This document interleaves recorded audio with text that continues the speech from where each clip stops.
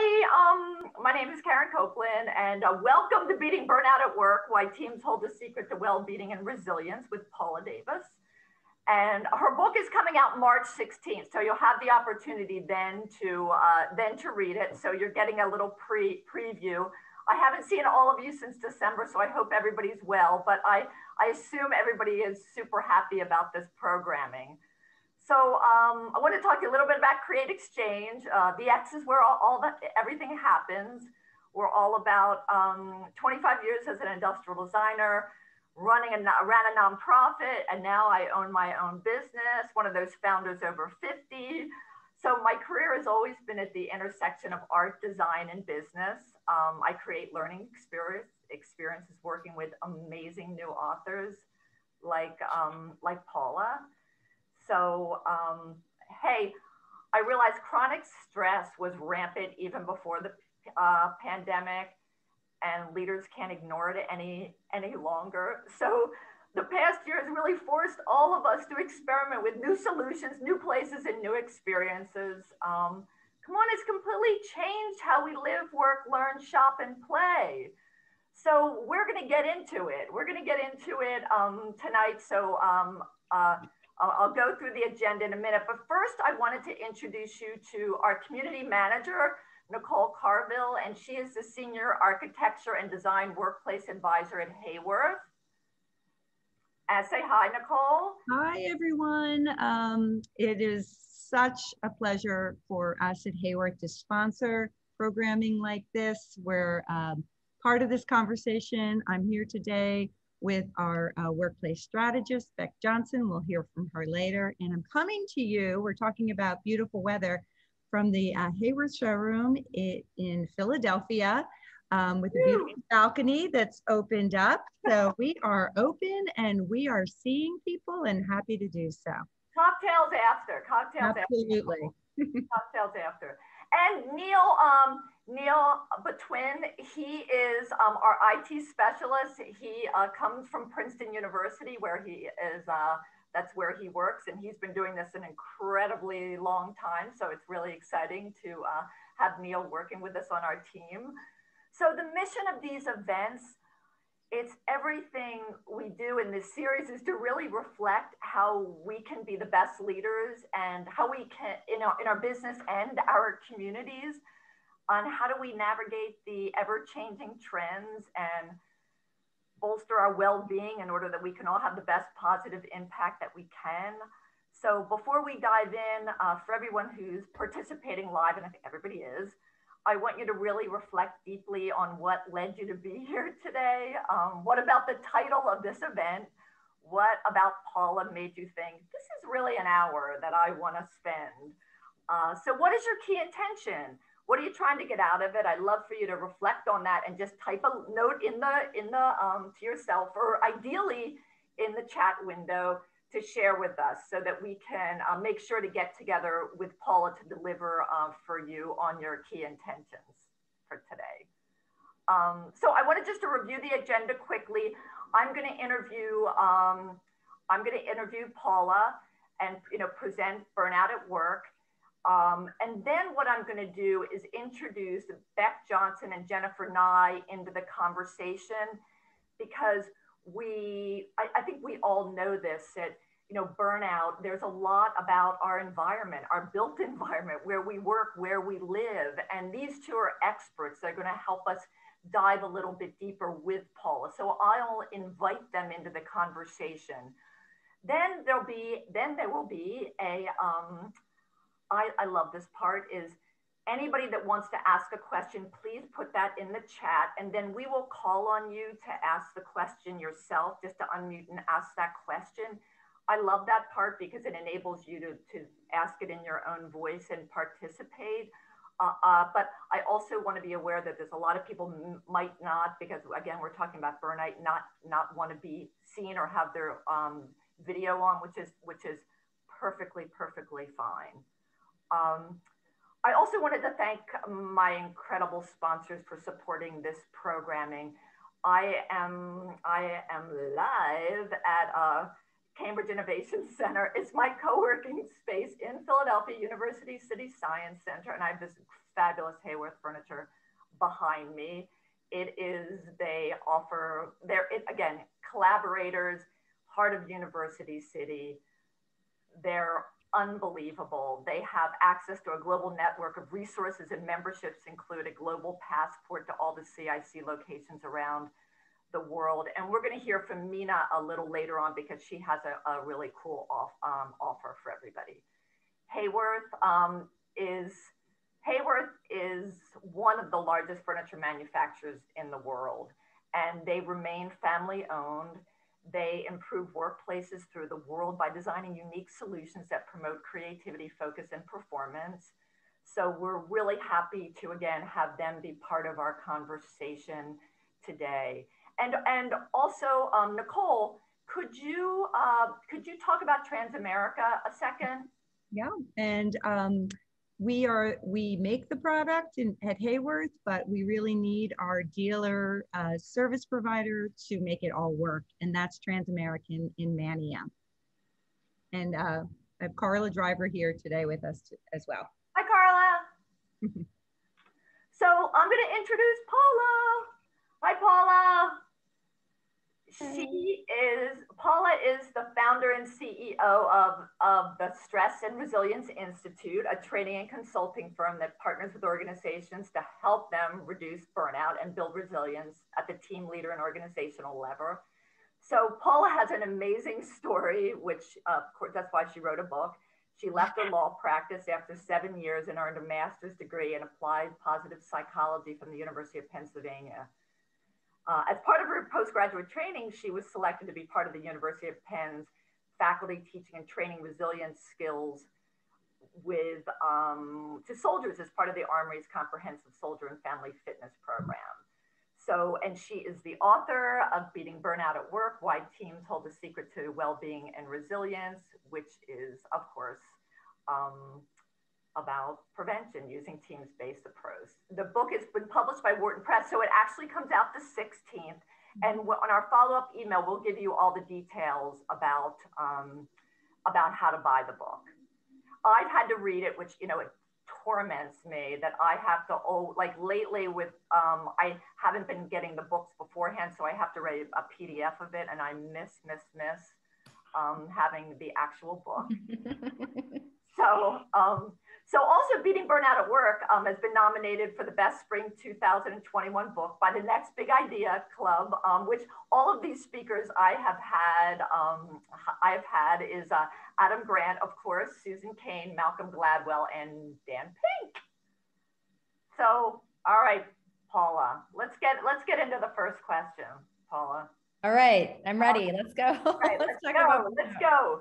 So, Paula, what prompted you, God knows, what would prompt you to write a book like this between stress and burnout? So the short answer is that so I practiced law for 7 years and I burned out during what became the last year of my law practice. So really it was about making my mess my message. And really I didn't know what burnout was when this happened. This was in 2008, 2009. I had heard the term, but I didn't know there was like a whole thing about it. And really was having a hard time just managing my stress and got into a whole host of just well-being issues over the course of the year that my burnout happened, and culminating in having panic attacks on a very regular basis. I was in the emergency room twice because I had really bad stomach aches from the stress that I was experiencing. And then kind of realized that this is crazy. Like, I don't want to sacrifice my health for my career. Like I'm all in terms of working really hard at my job. But that was sort of the tipping point where I realized I really had to do something different. And I actually tried to stay in the legal profession. I went to my boss and I said, hey, instead of doing all these commercial real estate deals, can I, work on some other, areas of practice? And that didn't work. And thought about going back to the firm that I had been part of, and that didn't work. And so then, I come from an entrepreneurial family. So I thought, all right, I'll try my hat out at starting my own business. And here we go. So, okay, this is something I struggle with a lot of time is what's the difference between stress and burnout?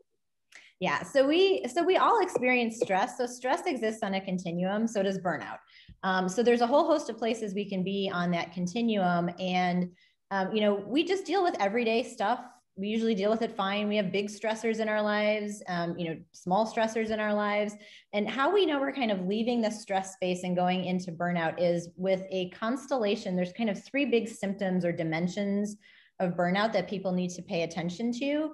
And so the first one is chronic physical and emotional exhaustion. Yeah. So, and I remember this, it was like nothing that I did just replenished my tank, right? It was, I used to play, co-ed softball with my with my friends, and I stopped doing that. And I eventually just wanted some bad reality television in the couch and like, leave me alone, because there was nothing that I did that made me feel like, yes, it's Monday morning and I'm ready to go.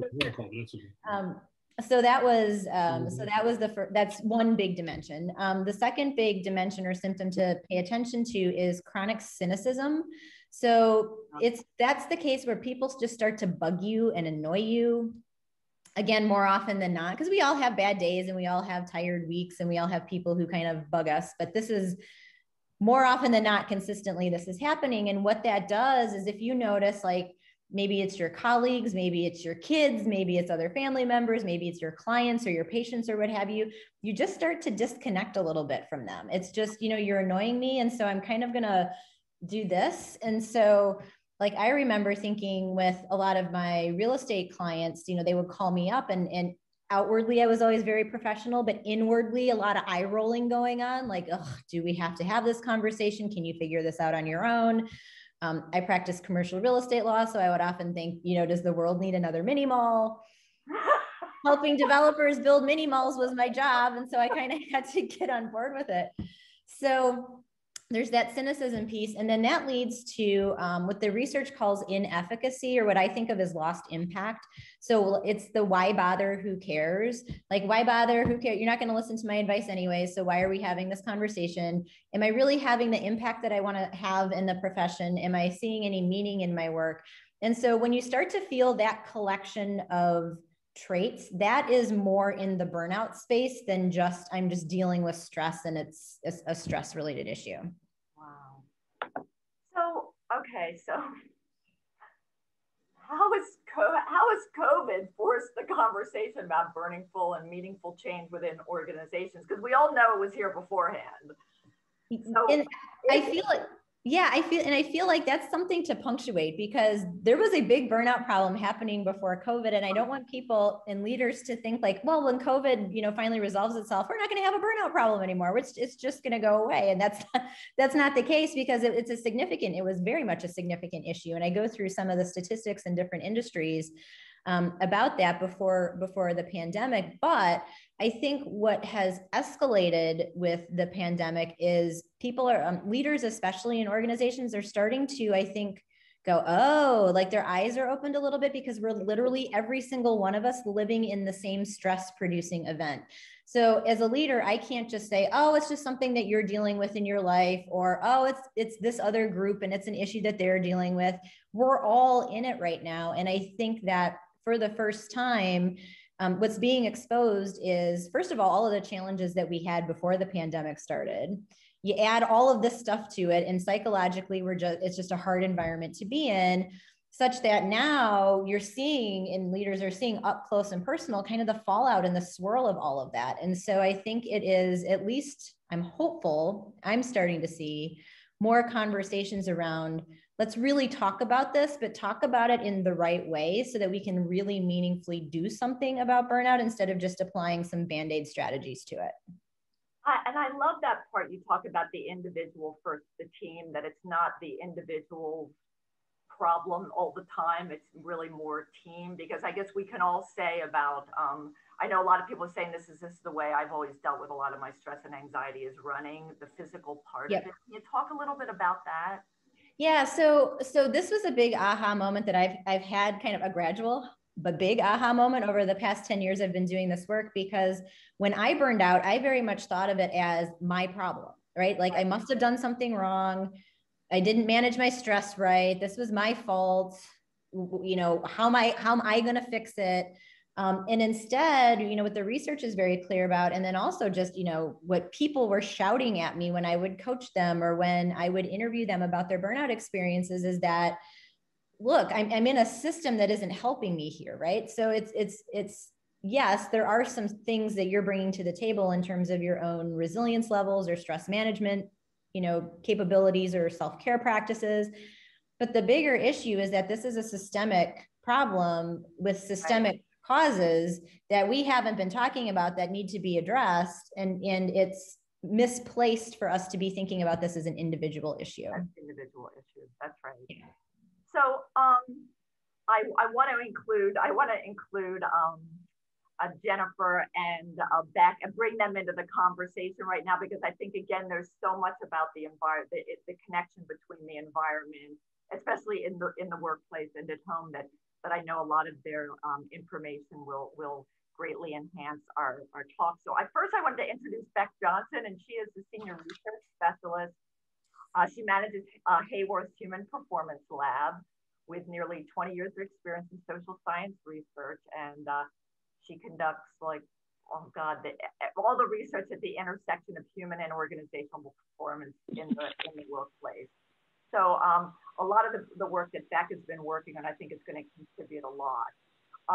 Then I want to introduce, because it's on-site and remote work resources for resilience, right? Say that again. The name of the report is On-Site and Remote Work Resources for Resilience. Yep. That's right. Yep, that's it. Mm-hmm. And then Jennifer Nye is a principal at L2P, a Philadelphia-based firm focusing on architecture, interior design, and planning.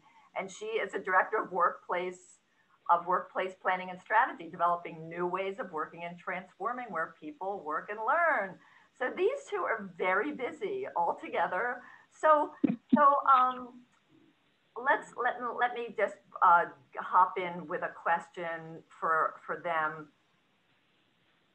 So Beck, first talk a little bit about your research that you've been working on. So I think that's a good basis for us to talk about. Sure, that's kind of a dangerous thing to say because I could go on for a long time, but I'll give you the quick and dirty version. Yeah. Just remember that. Quick and dirty version. So we started this research program, this agenda that we were working on before the pandemic, and we were interested in the role that the physical built environment has in preventing burnout.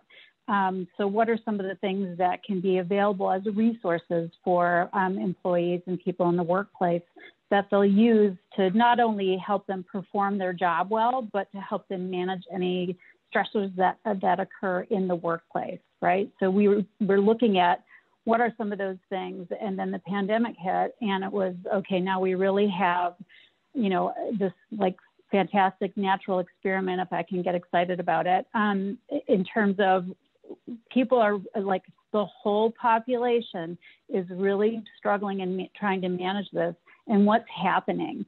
And so we ended up just conducting a survey, a US-based survey, asking folks about whether they think of certain things as either threats to their ability to complete their work or gains for their ability to complete their work. And we had some interesting findings. There were, the cohort of folks that had gone off-site entirely remotely because of COVID and hadn't been back into the workplace in months. There were folks that never left, their workplace. They had to be there, were on-site. And then we had a mix of folks that were in between. And the resources that kind of come to the top of the list depends on where you're at. And it's connected to what exactly are you trying to achieve in those locations. So, yeah. And Paula, I want you to, after Beck speaks or anything, just interject if you want to interject in that before I have Jennifer talk. Yeah, no, I mean, there's a lot to sort of, kind of capitalize on or think about what you're talking about. I talk a lot in the book about resources and how we have to be thinking about resources. And it's an important part of the burnout equation because burnout happens when you have too many demands and too few resources. So when we think about our resources, oftentimes we think about finances and personnel and equipment and those tangible kind of resources, but we're not thinking about it in terms of the space that we're in or our strengths or some of these other intangible resources that we might have. And so to be paying attention to those things and how they are informing how we're dealing with our environment, I think becomes really important. And it's an interesting angle that I think is great. So Jennifer, I wanted to give you an opportunity to talk about what you're, what you're seeing, because I know you're out there and very busy redesigning these spaces, getting ready for people to come back. And what are you seeing? It's pretty incredible. Right. I think that, when you talk about what is the purpose of place, that is really what it comes down to. And when you think about high performing teams and what their needs are, we spend a lot of time with our clients trying to understand exactly what are you doing and how do you solve place to support those tasks and activities. So more now than ever, we're trying to bring people back to the workplace. And so we understand that we may have a hybrid workforce. We may have some remote workers, some full-time. What does place do to serve all of the population that you have in your organization? And how can we best serve you in your modes of work? So where are you going to do your heads down work? Where are you spending that focus time? What are the peripheries you need? What does that space need to do acoustically? Comfort, there's a lot of points to address there. But how are you going to collaborate? What kind of technology do you need? We talk about all these Zoom calls. It's going to be nice to sit in a room with a few people, maybe socially distanced, but be there and to relax a little bit. And then we also talk about where are we going to, so the socialization aspect of it. We know that everyone being cooped up at home all day long, you want to go to work to be able to see people. There's a reason. Where are you going to do that? How are you going to do it? And what kind of spaces are you going to do it in? Right.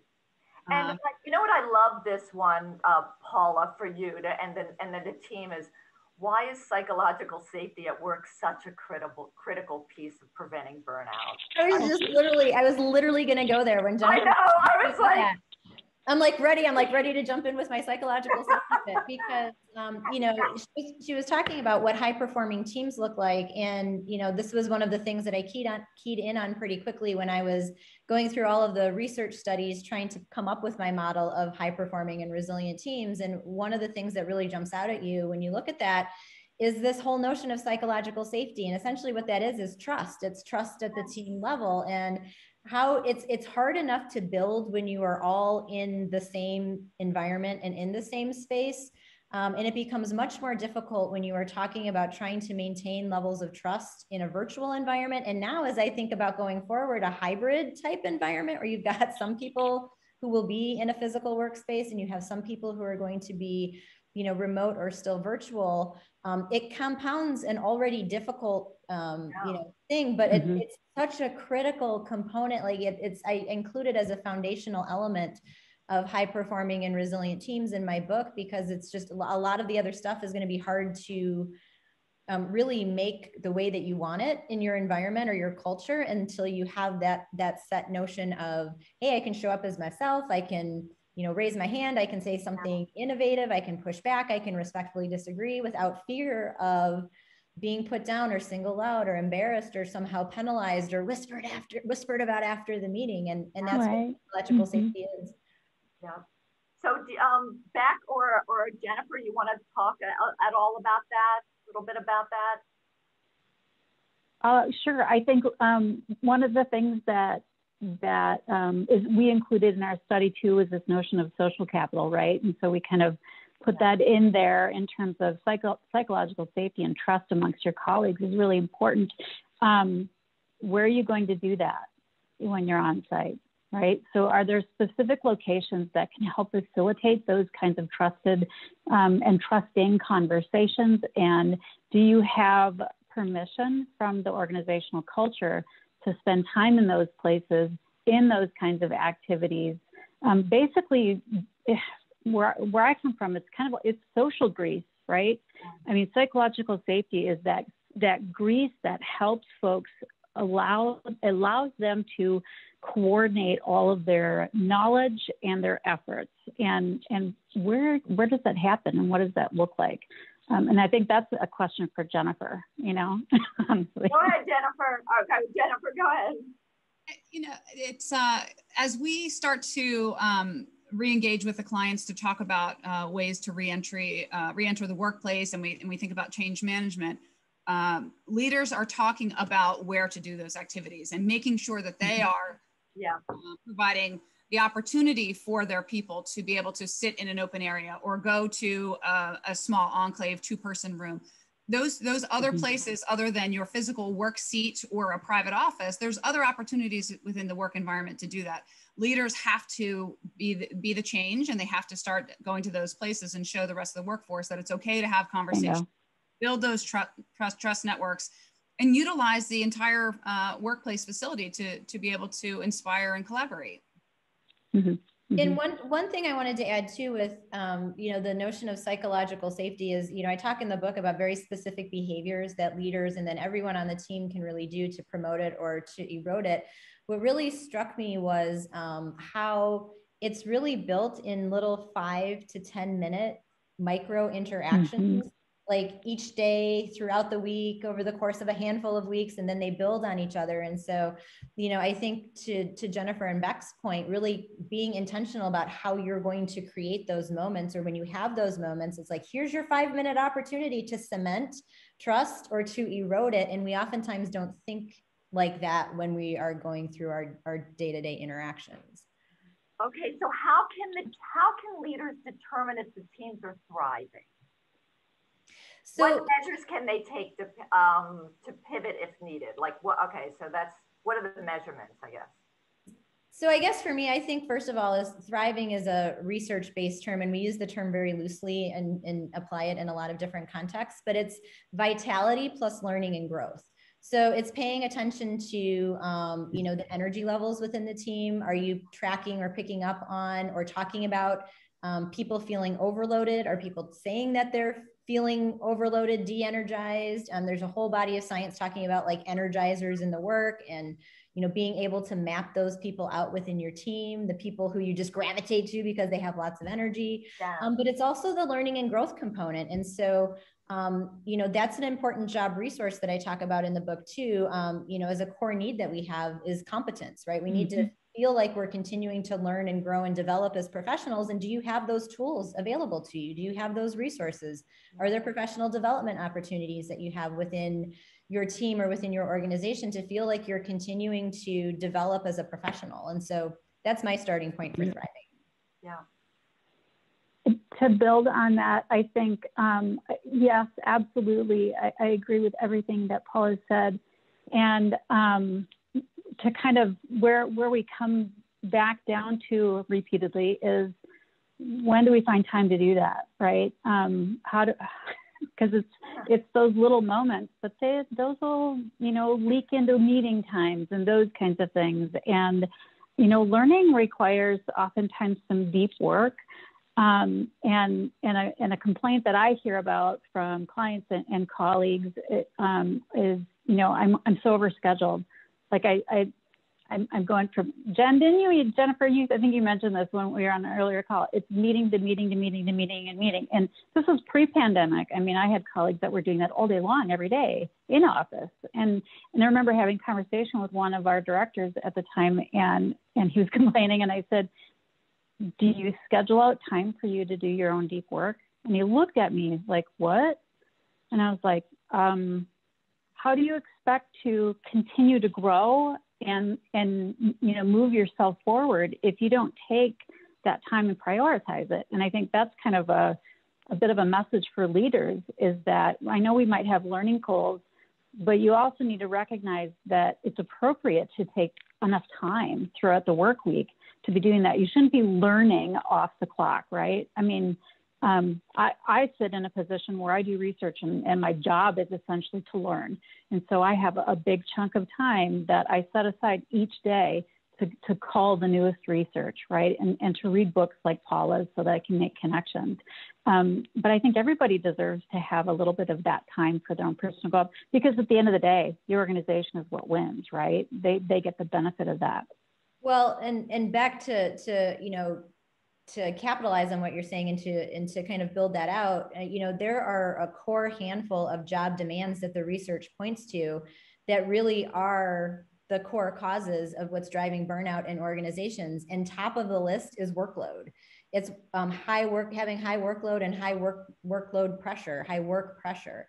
And so I don't know that for me, I don't think I've talked to a team yet thus far who doesn't talk about that or share that as one of their main issues. And I think everyone goes, well, yeah, of course we have high workload, but the challenge is then how do we tackle dealing with that? And the meetings piece is one aspect of that. And I think it's one entry point where leaders or people who have any sort of influence can start to like really more consciously think about, is this the meeting that we need to have? Yes or no? If the answer is yes, okay, does it have to be on Zoom? Do we all have to have our cameras on? Because we're exhausted by the end of the day trying to track, do my earrings look right? Does my hair look okay? Like, do I look goofy on camera? Because I've never had to think about that before. Now I'm exhausted by the end of the day having to try to think about that. Can we do this by conference call? Can we keep it to, how do we keep it to 20 minutes or 30 minutes? And I think there has to be a lot more intentionality around that aspect of workload. At least it's something within our control, kind of, versus having the conversation around, we have no budget to bring in 3 additional people who can help with this. So that workload issue is a very, very big problem when it comes to burnout. Okay, just I have a question, because I'm a creative person and it torments me to not be in the same room with someone to and so I wanted to ask Jennifer this question about creativity. It's putting that creativity in scheduling, and what tools are employees using to determine how to utilize what the future of work, the future of what the office will look like, because this is not going to go away, all the incredible new technology that we have. But that's the kind of question about that for you, Jennifer.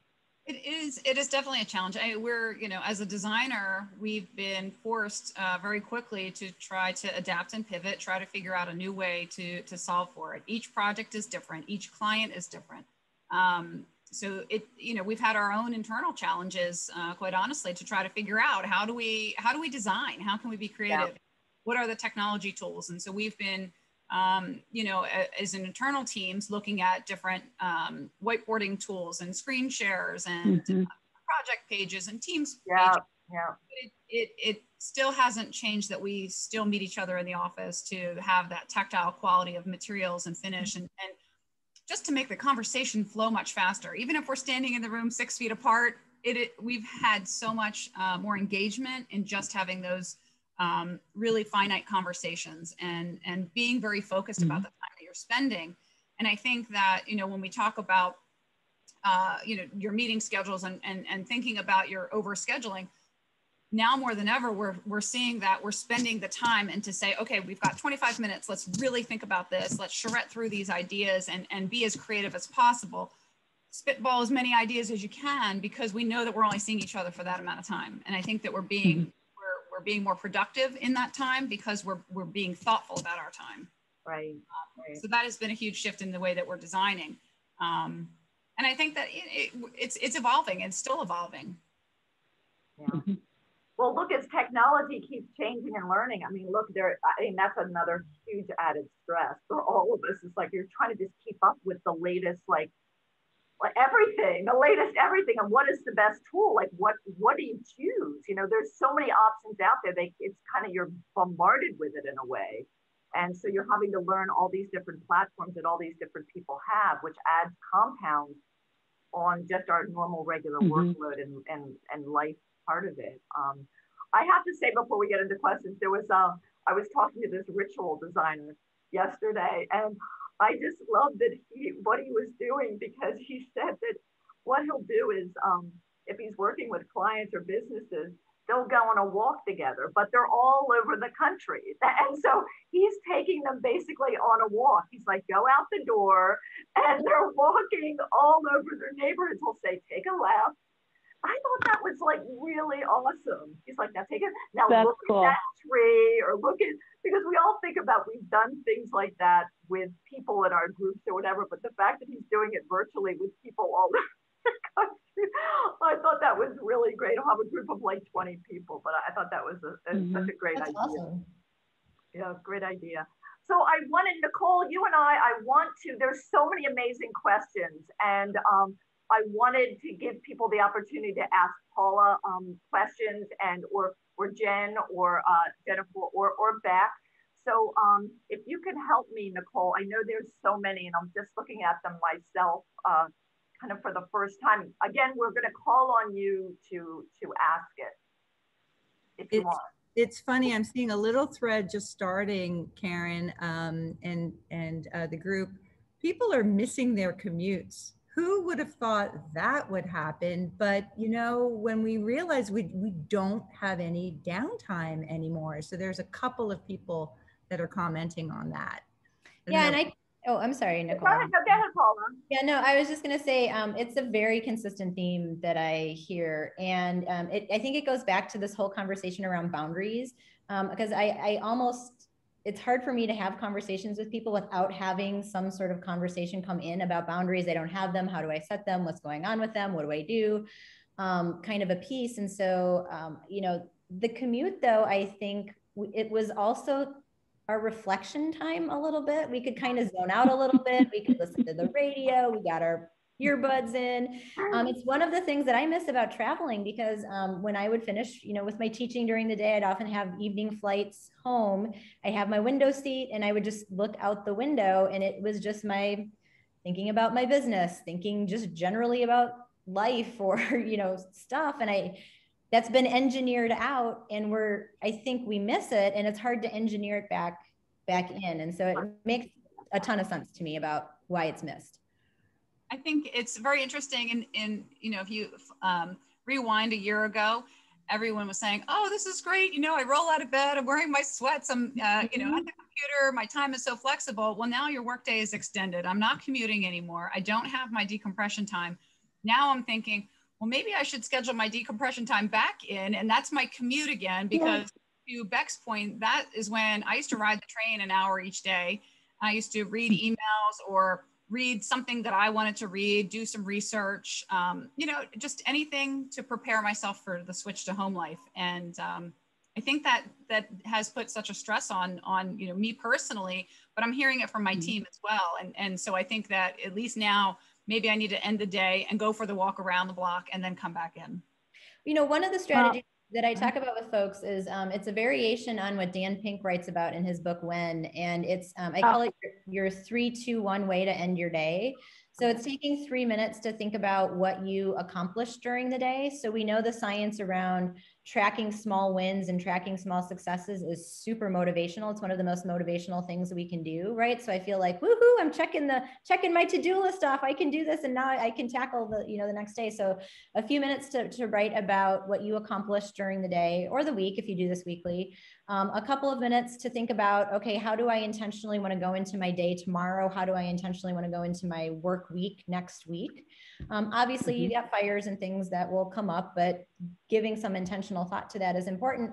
And then spending a minute or so thinking about someone to thank. So who is somebody who's helped you during the week or during the day? Because lack of recognition is another huge job demand that can drive burnout. And so I have yet to meet the person who has said to me, Paula, I'm being thanked too much at work and I wish people would stop. And so putting that little, the little 3-2-1 kind of thing into place at the end of your day is also a nice little boundary. It's a nice little stopping point. Even if you got to do more work, you know, into the evening, it's just a nice kind of end or a punctuation note. So. It's all right. So let's look at any, you know what, did we cover? I just wanted to make sure we covered this. And I know, Paula, you and I talked about a little bit is, why can't you yoga or retreat your way out of a burnout? I kind of love how that put it. I know we talked a little bit of putting the onus on the individual instead of the company, but and I know that was a Forbes article as well. So yes.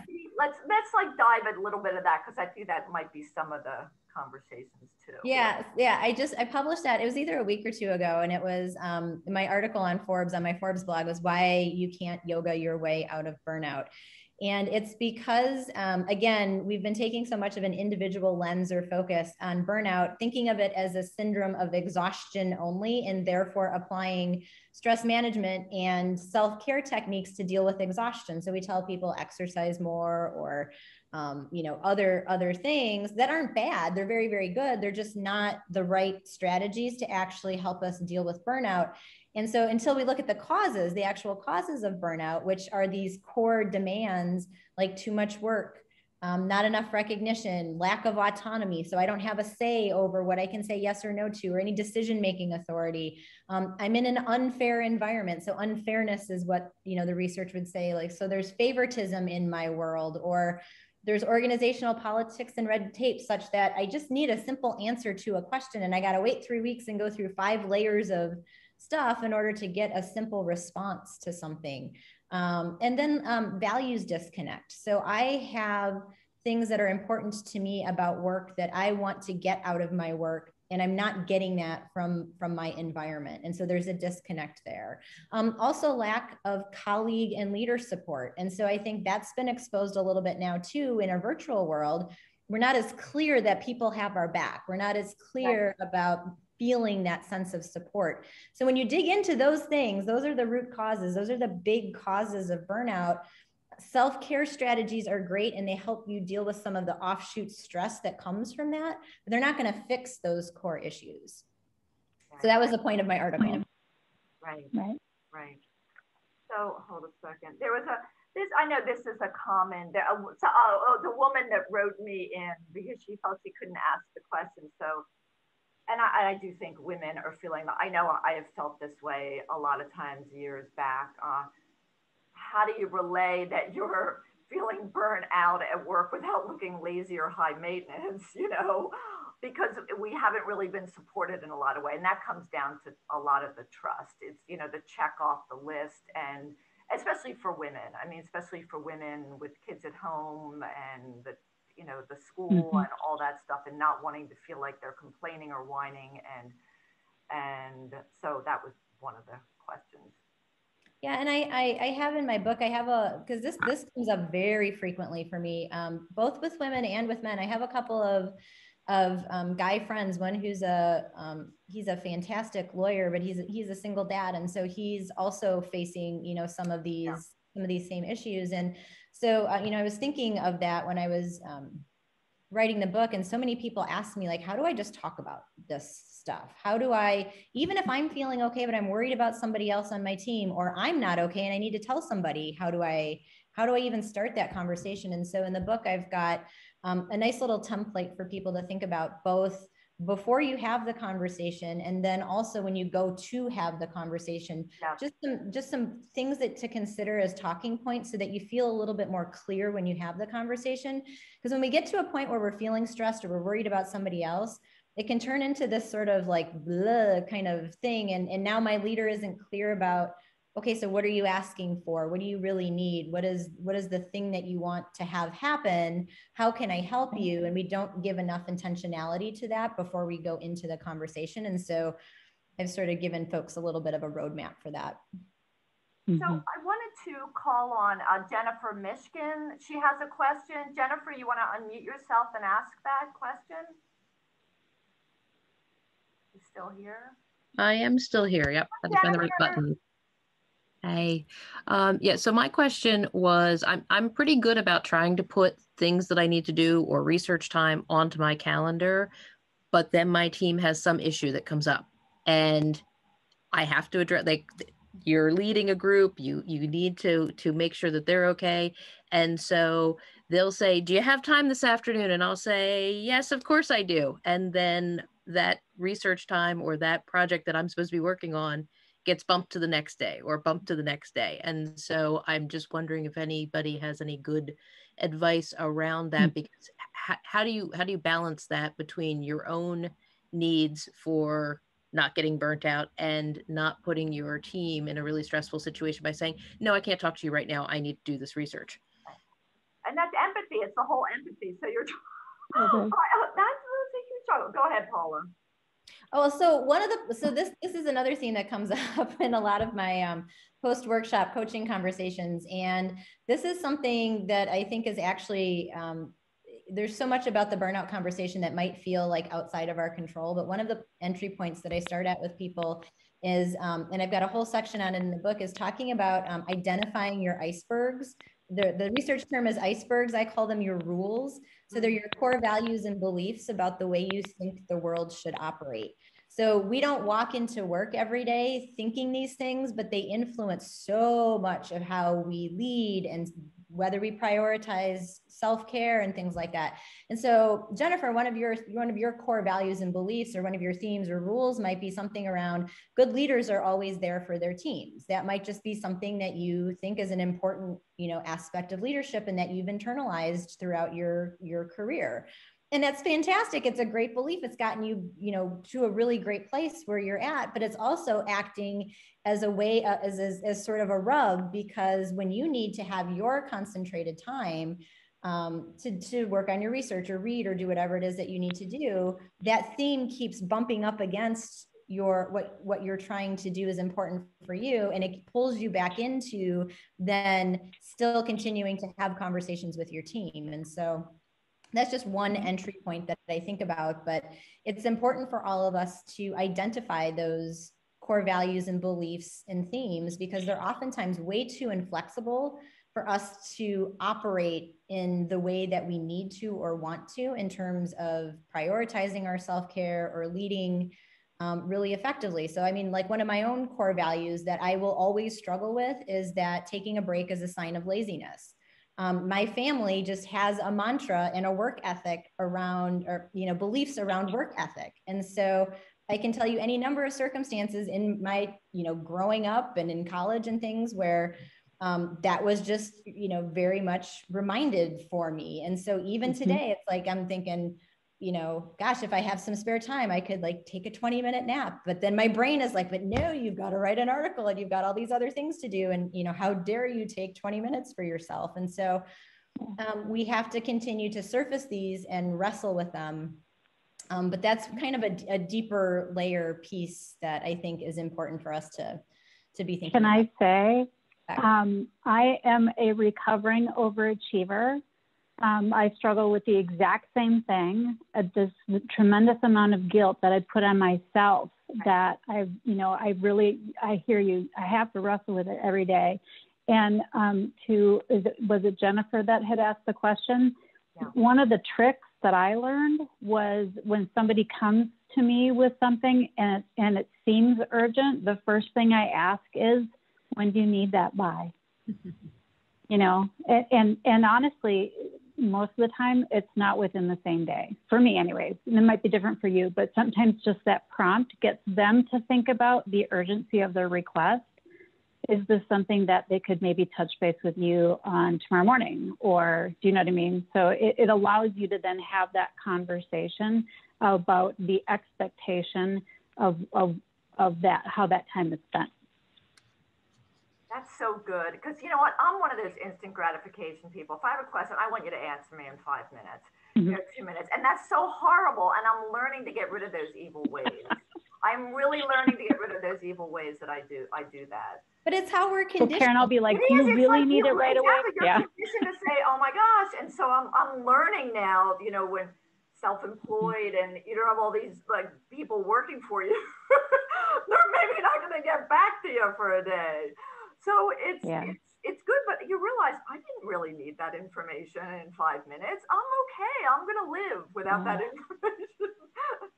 But it's a tension, right? It's a tension that you have to manage. And some days are better than others. Yes. All right. So let's keep looking. For other questions. Nicole, do you see anything or anything that we're missing before it's 4:51?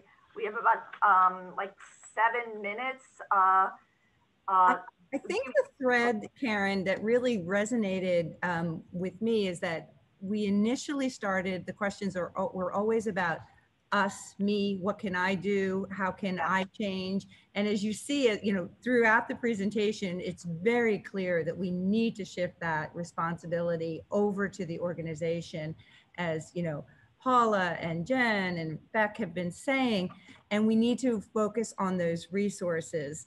I think we could answer a lot of these questions by talking more about what some of these resources are that will help prevent the burnout. And the other thing that I think we need to talk about is that squish in the middle, where, you know, that managers are getting, that, you know, leadership is dealing with burnout, you know, we're leading, and, you know, where that evil squish is happening. So I don't know. That's actually something that we found in our study, was looking at folks that were kind of at risk for burnout. Managers rated higher than the other types of roles in an organization. And I think it's because of that. It's that, you know, they want to do right by their teams, but then leadership might not quite get it, you know, so they're stuck in that middle. And as somebody who's, I have a manager above me, I keep thinking to myself occasionally, what can I do? What can I do to ease her job? Right. So, you know, what can I do to help her do her job easier and better? Because I don't want to give up the chit chat that we get to have, you know, once in a while. We do our little coffee chats. But if she's so overloaded with other kinds of tasks, what can I do to help her? When I have the resources to do that. So yeah.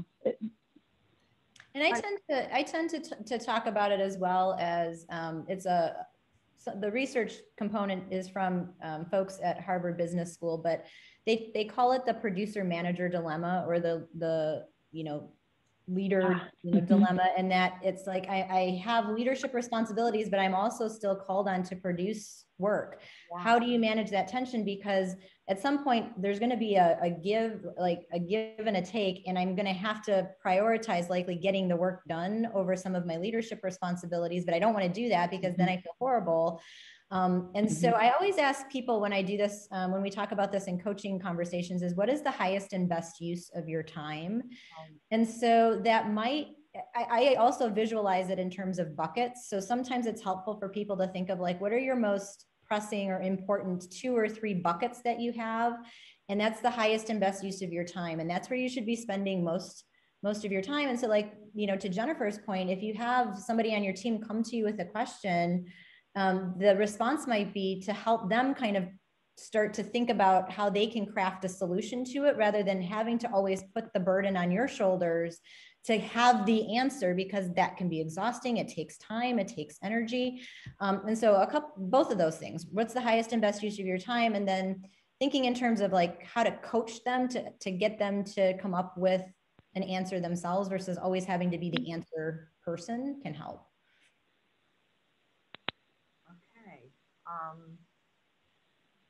Any other question? Probably one more question.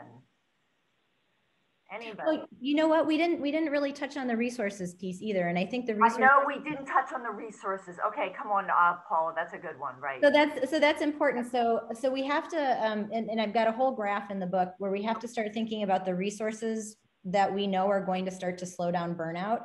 And so that is like team and colleague support. It's some of the opposite things that I had talked about with the demands, right? It's being able to give people the perception of autonomy in their environment.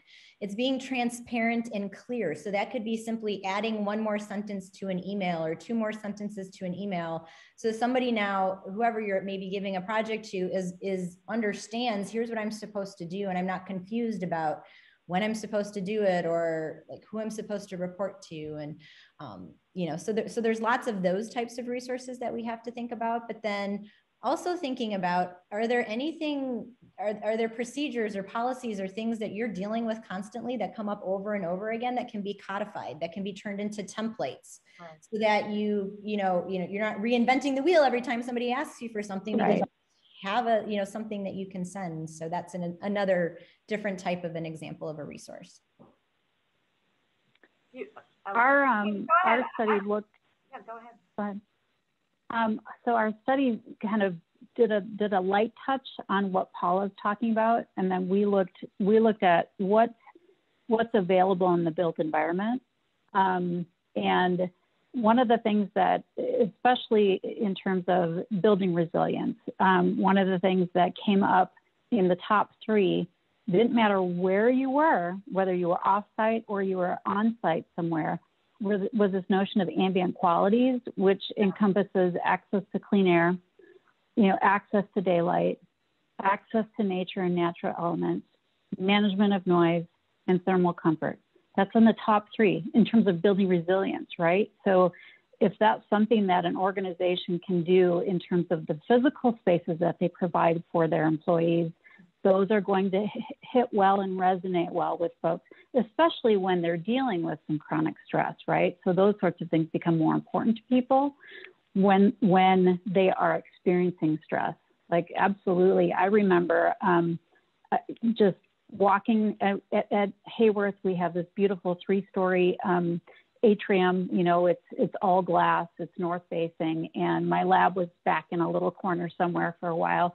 And I remember I would just need a break, and I would walk out to the front, to the atrium, and just the sunlight hitting my face and my eyes, that sensation that you get in your head when that happens, and it just was refreshing, right? So and we go, gosh, that's so simple, but really it can have a profound effect when you start to add those layers of things in the physical workplace that help to kind of create restorative opportunities, right? Chances to recharge. Jen was talking about how, creativity is a huge thing for a lot of people in the workplace. And, we've done some previous lit review into what that looks like. And one of the things that we understand about how the neuroscience about how that happens is your brain literally needs to chill out for things to kind of percolate and for that idea to come. This is why we liked our commute so much, right? Is you just let things kind of float around in your noggin. Like, I did some of my best thinking in my graduate studies because I had an hour and 20 commute. So it's those kinds of things. And then, having conversations with leaders going, if somebody's staring off into space, please don't disrupt them because their brain's doing something really good. Don't tell them to get back to work because now you're stressing them out and their brain shuts off, right? Go ahead, Nicole. Jen, But you know what? One of the things I love, the pandemic is like, you live in these neighborhoods and, you didn't see a lot of your neighbors that much, but now it's so wonderful because any time of the day you're out walking, I always say I'm taking myself for a walk. I'm like going out and I'm like not bringing the dogs. I'm like taking myself for a walk. But it's like, but you see so many people and they're on the phone, whatever. It's so beautiful to see that everybody's realizing, hey, we got to get out. We got to walk. We got to even, bundled up and it's really cold, but it's such a positive thing. And hopefully now people will realize that the importance of self-care and advocating for themselves, which is permission, which is a huge part of it. So I wanted to thank everybody so much for being a part of this. There's a VIP portion, and those people just stay on because you'll be moved into another room. I wanted, before we closed out, I wanted to, Mina, are you there? Yeah, hi, I'm here. Hi, Mina. So Mina works with me. She runs the events at the Cambridge Innovation Center, CIC, and she wanted to give people that, well, I guess it depends what city, but in Philadelphia, a little offer. So go ahead, Mina. Yeah, I have a special offer from CIC Philadelphia for all of our local attendees, and I'm going to drop that in the chat. But just wanted to say thank you, Karen, and everyone for this great conversation, and I really appreciated everything that was touched upon today. Especially loved, when you touch upon those little moments of interaction, and I saw someone in the chat, talking about the serendipity of those water cooler conversations and just having that physical environment, which is why I'm so pleased that we are able to offer all of our attendees who are interested a free month of co-working if they sign up for a membership in 2021. Come see me, but wear a mask, but come see me. Exactly, yeah. So I'm in Michigan.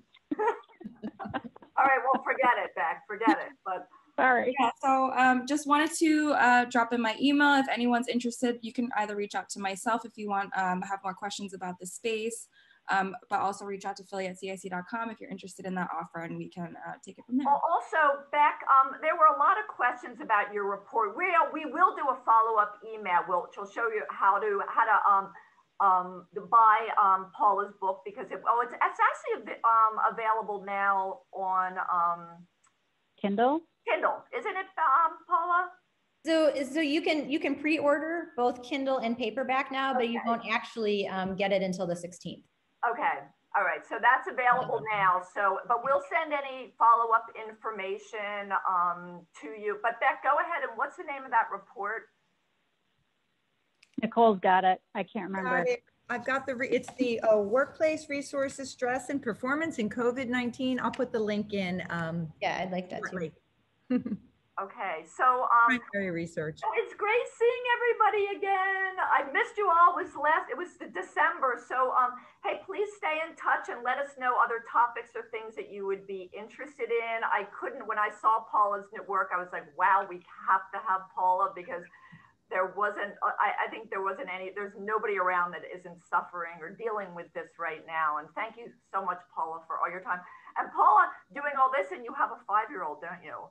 I do. She'll be 5 on April 2nd. And so yes, it's been an interesting last year with, pandemic and writing a book and a 5-year-old and all that. So thanks everybody. And